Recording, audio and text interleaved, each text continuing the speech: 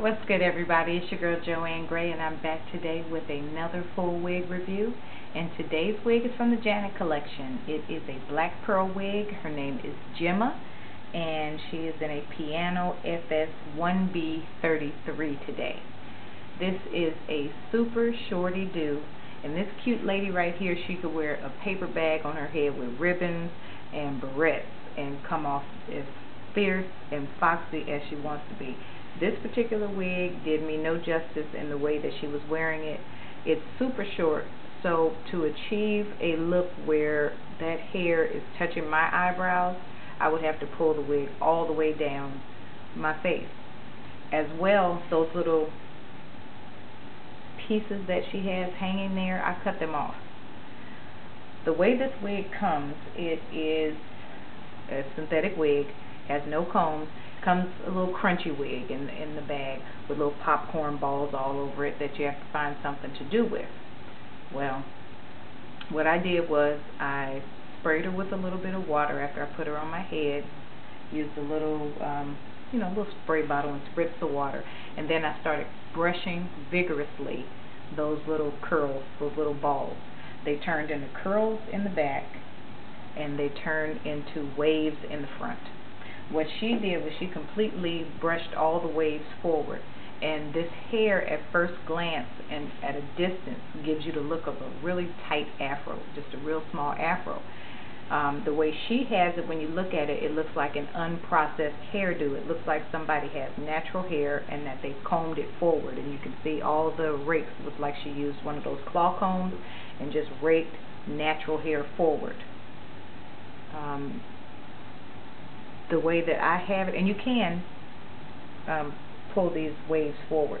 The way I have it, I chose to keep the hair back, and I cut off those little wispy hair pieces around the side, because what they are, once you comb out those popcorn balls and you brush it forward, you end up with just little, to me, raggedy tail ends of what would be curls or waves.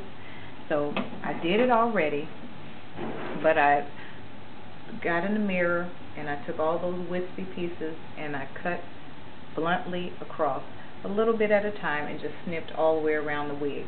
Now, I got this wig about 3 months ago, and I wanted to show you this wig the day I got it, because that's when I really got into the super shorty do's, and I really just wanted to do something outstanding with the short hairdo.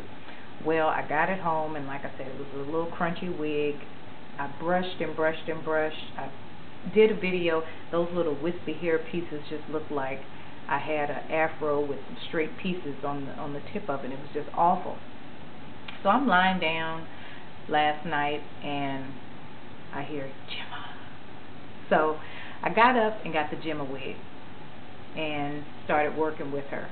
And I think when I get inspiration like that, I need to bring my camera with me into the bathroom and start working while, filming while I'm working, because I think I go into a trance. I don't know what ends up happening, but then I come out with this new idea. So my inspiration became the Molly wig from It's a Wig, the short cropped hairdo. I have not done a video on that yet, but that wig was a lot longer than I thought it was going to be, but the picture kind of shows the lady with the hair cropped close like this, and almost bold scissor cut, just like this, blunt cut around, and that it wasn't any hair to comb was the idea that I had for that Molly wig. So because that wasn't the case, you haven't seen Molly yet, but the Gemma wig, this is what I created. Again, imagine my hair like hers and taking those scissors and just bluntly cutting all that off so that you have nothing really fringy hanging in your face. Then for flare, what I decided to do was to break it up a little bit, because it is all bluntly cut to the front. You can take the wig and twist it a little bit, pull it down a little bit, and give it a little jagged look to it. And then I just swept it over to the side. I tapered up the sideburns by pulling the hair down, because I think they were pretty long, and then just clipping straight up. Be mindful of your ears. Same thing here. And then just clip straight up with one swoop.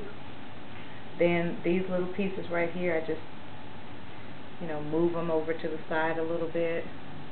Here it was a little longer. I just cut a whole row of hair off, and that's how I do it. I just get in there and just clip into the wig like that until it's the shape, you know, that I can deal with my face shape. Now, when you have shorty do's like this, I like this one because it has texture to it, and I'm going to go around for you too before I get carried away.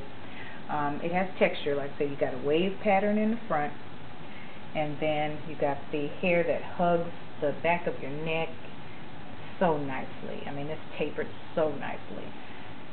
To prevent that wiggy look to the back of your head, you need to take these little straight pieces and just twist them, and make sure that you touch every piece. It just wakes it up and snaps it out of that little pressed together look, and then you can move it. Okay, the top of this hair is curly. It's a little bit longer and it's densely curled.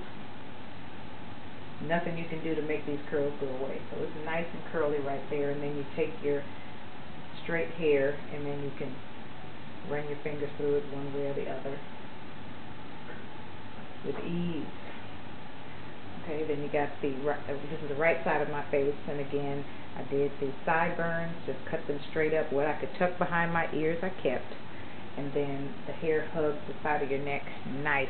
This is a very snug fitting cap. I have no hair under this cap, so if you're going to wear a short wig like this and you have a lot of hair, you have to wrap your hair down, wrap it real tight, and put a tight wig cap on there so that your hair is smooth, so you don't have lumps in this wig. And again, I cut along the edge here, and then I just started smoothing it over to the side.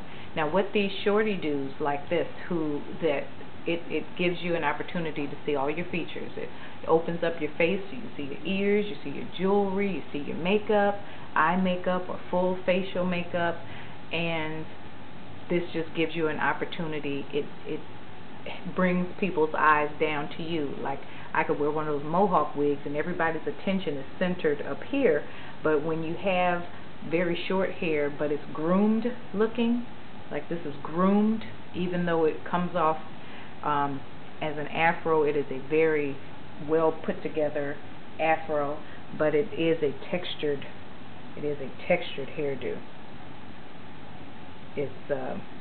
But it does give off a non-processed look, so it's almost like a natural look, which is lovely. And you don't have to do anything with it, and the hair is perfect for the weather. But again, it opens up your face so you can see you, and so people can see you too.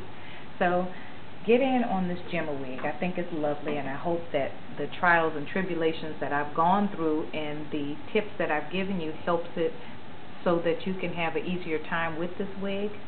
I say try it out. I bought it for $19.99 at the beauty supply store. It's a cute wig. I'll find it for you online and put a link for it below the video. But this concludes my review, and I will be back later with another wig review. God bless.